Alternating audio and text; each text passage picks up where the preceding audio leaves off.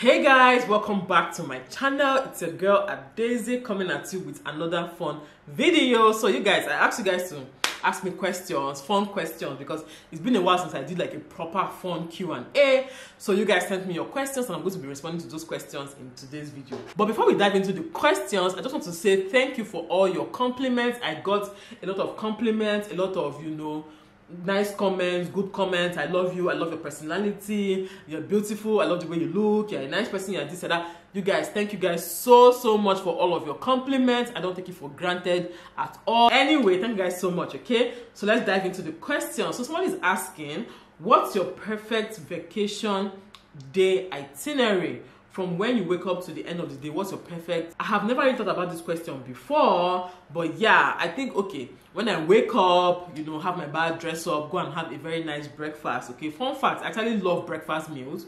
Okay, like I can skip lunch and dinner. When I mean breakfast meals, I mean meals that are traditionally breakfast meals. I can eat them breakfast, lunch, dinner, mid-dinner, middle of the night, or anywhere, anytime. Okay, I actually like breakfast meals. So have a very nice breakfast, and then after that come back to the hotel room, get ready. Maybe if I wasn't really dressed before, get dressed, wear my shoes and everything, then go out, go sightseeing, I actually love sightseeing. I like walking, funny enough. Yeah, it's just that I don't see where to walk around here, but I like walking, so I can go sightseeing, go places, just go and see what's happening in different towns, different cities, go shopping as well, and then come back. If I'm with my partner, like if I'm with my husband, I'll come back and just basically cuddle, watch a movie, do things or whatever, and then sleep. Okay, but if I'm on a girls trip, then we'll come back to the hotel and just play games and have fun, dance,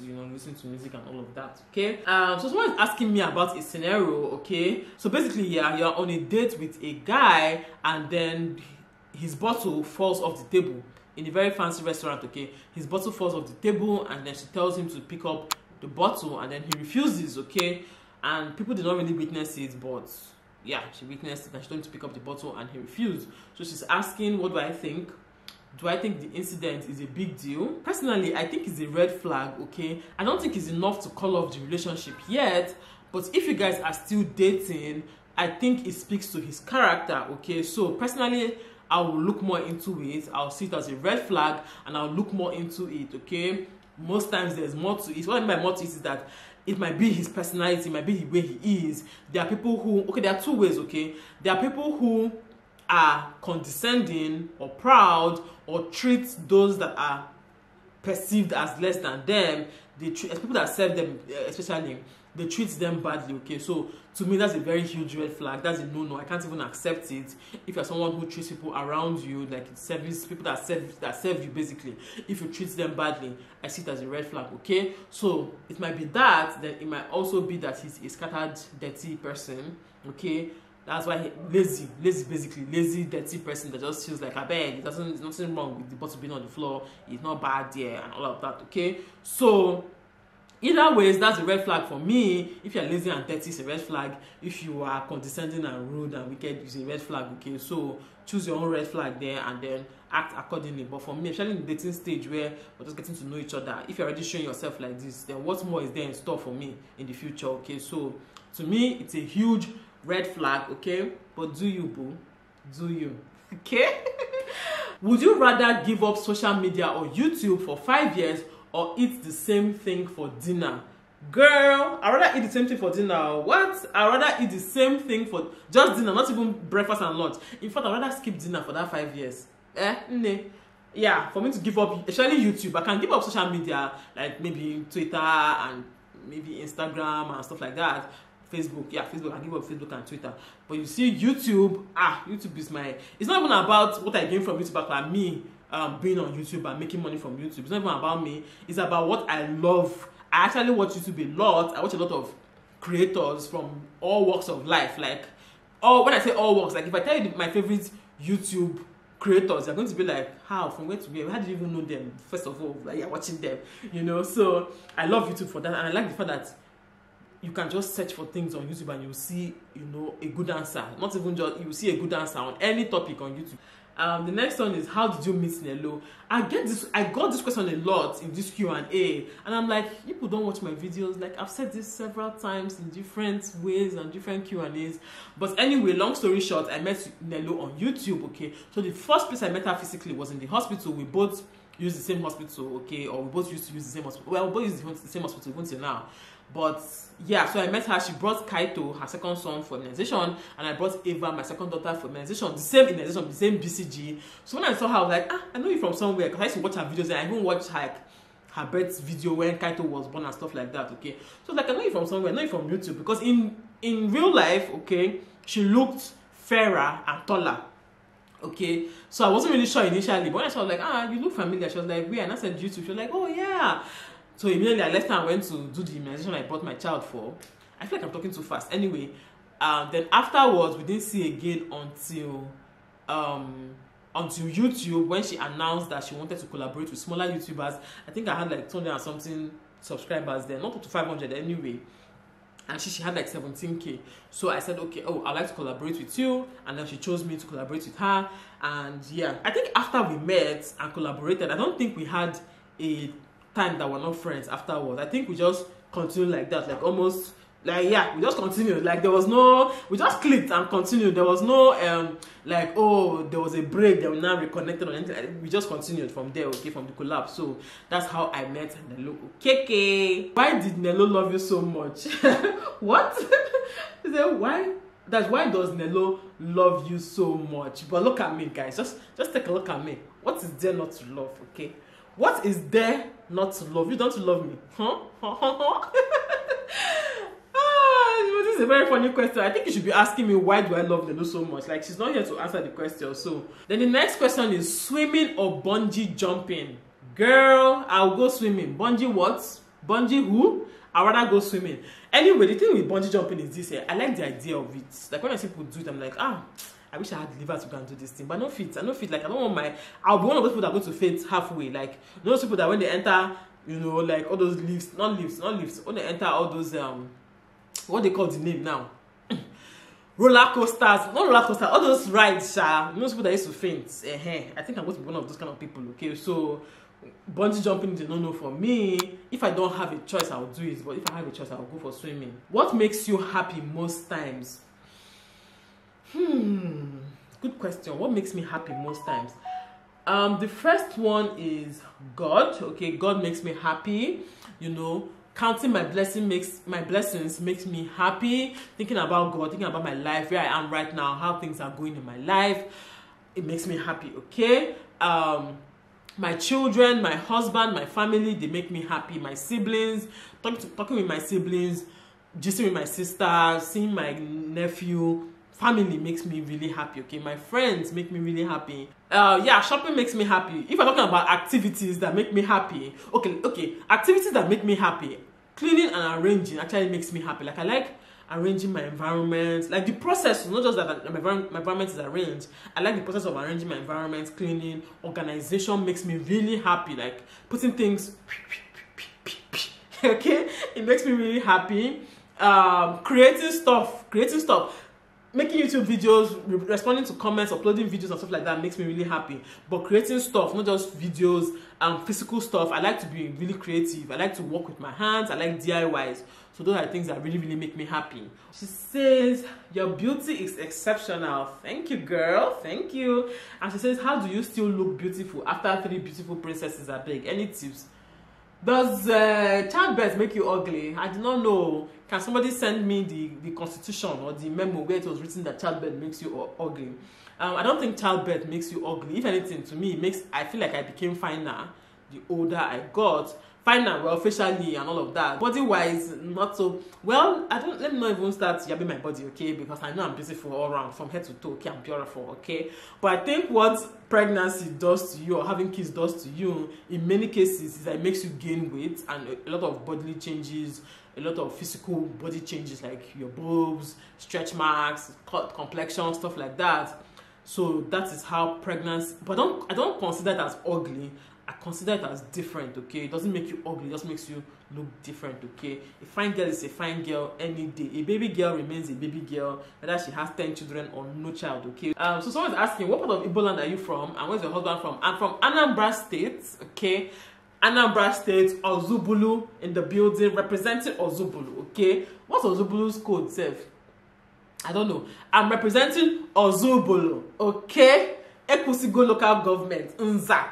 Mkpurosisi, okay? Nza, Ozubulu. Ekusigo local government, okay? So that's where I am from, but my husband is from Ogbongpa, Iseluku local government in Delta State, okay? Okay, so I also got a lot of questions about, you know, saving and investing. So I think after this, immediately after this, I'm going to do a video about saving and investing myself, okay? How I save and invest my money, what I make on YouTube, whether YouTube is a good, I also got the question whether YouTube is a good career, whether I consider YouTube a business, all about YouTube. I'm just going to answer all those questions in the next video. I'm not even going to change outfit, neither will I pretend like I filmed a different day. I'm just going to answer it immediately after this video, okay? Okay, this question, I got it a lot again. What advice will you give people in their 20s trying to figure life out? I would say try everything, okay? Put in your best. If you have not yet figured out your life, I think you should try everything, okay? Don't say no to any opportunity. Try everything. Try high jobs, low jobs, medium jobs, everything. Try physical, you know, hard work kind of job. Try mental kind of jobs. Try working anywhere, okay? Just be trying things out as quickly as possible. Anyone that's not working for you, progress from it or move away from it or move on from it as quickly as possible when you're in your 20s. Trust me, somehow, you're going to be walking in the right direction, just like you don't know it yet, okay? Whenever you end up at that thing that you're supposed to be doing for the rest of your life or that purpose, you're going to be like, that means I was actually heading in the right direction all this while, okay? But don't stay still, don't stand still. You have to keep doing something, okay? Try different things. You can't figure things out if you're not trying different things. What are you going to figure out? You can't figure anything out now. Then the next question, this is actually a fun question. Someone is asking, do you shower top to down or down to top? I have never thought about this before. Do I shower top to down or down to top? How do I shower? I shower top to down, okay? Okay, let me give you guys a breakdown of how I shower, okay? Because, yeah, you know, YouTube and oversharing, that's what we're here to be doing. So let me overshare this one, okay? First off, I rub my face wash all over my face, okay? And then I enter the bathtub and then I pour it on my body. Then I take my soap and start scrubbing from my neck, my soap and sponge. I use like normal Nigerian sponge. You know the normal, that one that Malam sell that is long like that. All those other fancy ones, they don't do much for me. I like to feel like I have scrubbed off my skin, my dead skin cells and all the dirt from my body. I like to feel that way. I don't know how people bath without using sponge. Like how?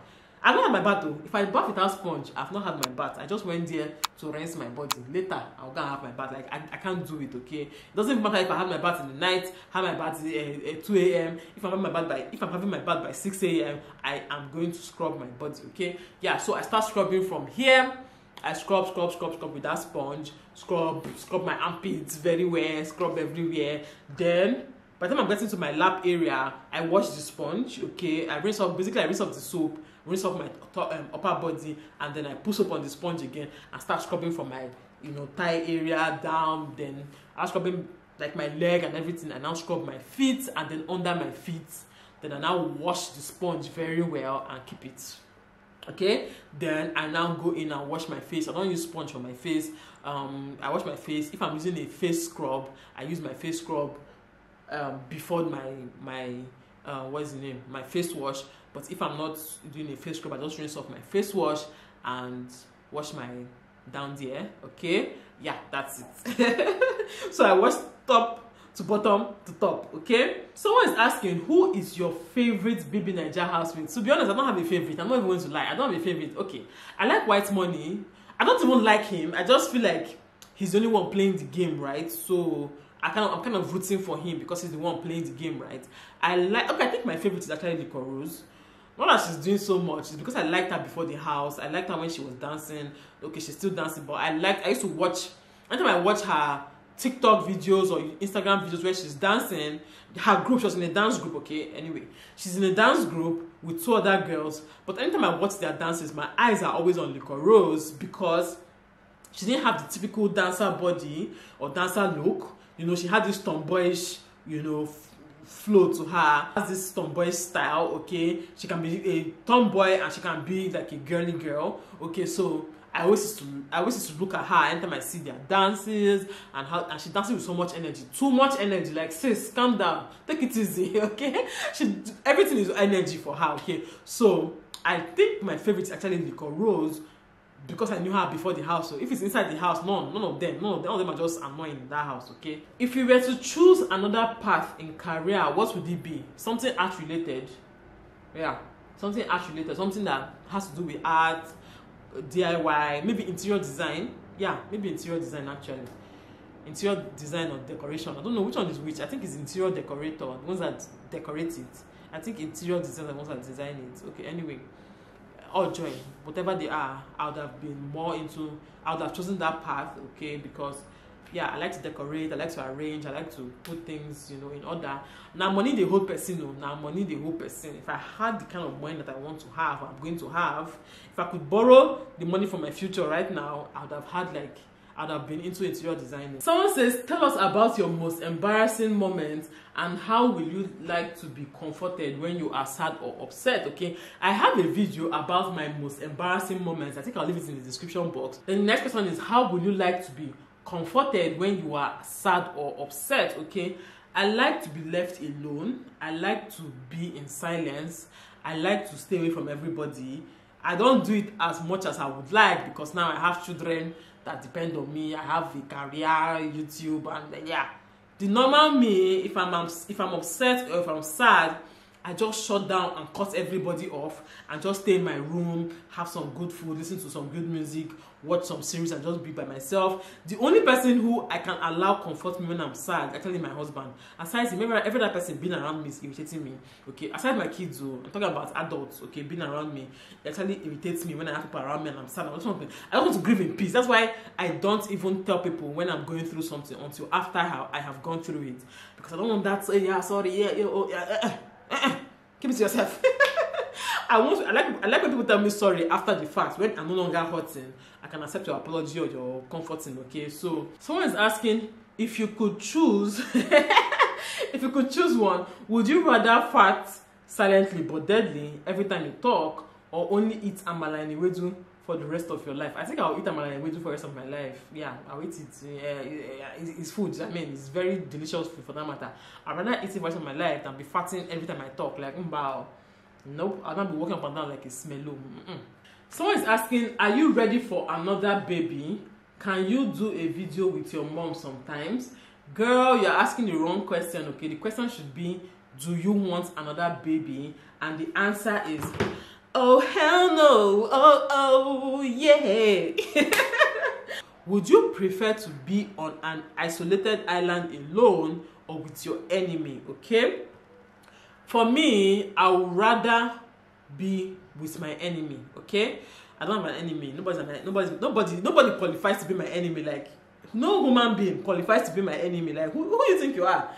To be my enemy, who do you think you are? Like, hey, I don't have any enemy, okay? I might be people's enemies, maybe, I don't know, but I don't have any enemy because no human being is qualified to be my enemy, okay? But that being said, let's just say I have a hypothetical enemy or someone I don't really like, okay? I'd rather be with the person because me, I can be friends with any human being on this planet. Any human being on this planet, I can be friends with them. Not friends, but I can be cordial with them. I can live with them happily, peacefully. Except the person is mental, like the person is so mental that the person cannot live with anybody, then fine. But if the person is not mental, the person is just bad, just, you know, annoying, just whatever, I can live with anybody. I know how to follow people. I know how to study people. I know how to follow people. Okay, so we're going to live together well. The reason why I rather live with somebody on a deserted island is just in case of danger. Okay, yeah, you need somebody to help in case of danger. That's if the person does not cook you and eat you. Anyway, but in case of danger, you need somebody, and then so I don't run mad. Even though I like to be isolated, I like to stay by myself, I also like company once in a while, okay? In fact, my enemy is the perfect person because you won't be in my face all the time. You're going to avoid me too, I guess. So sometimes we're going to talk when we have to, which is how I typically like to be. So yeah, this is a funny question, but very interesting. I'd rather be with my enemy. I can friends with anybody. In fact, the person who don't do my friends. Like, by the time I speak to your soul and pray for you, you will start liking me, okay? Anyway, this was a fun Q&A. I don't know if you guys can tell, but I'm a little bit not settled because there are people working in my house right now, and I need to go and look there because these artisans, these people, like, hey, what I've used my eyes to see in this period, you can't leave them and come and be making video. You will go back there and they will do upside down. They will do come out for you. So yeah, that's why I'm actually in a hurry. But thank you guys so much for watching. I hope you guys enjoyed this video. I hope you guys liked it. If you did, please give it a thumbs up, subscribe to my channel, and I'll see you all in my next video. Bye guys.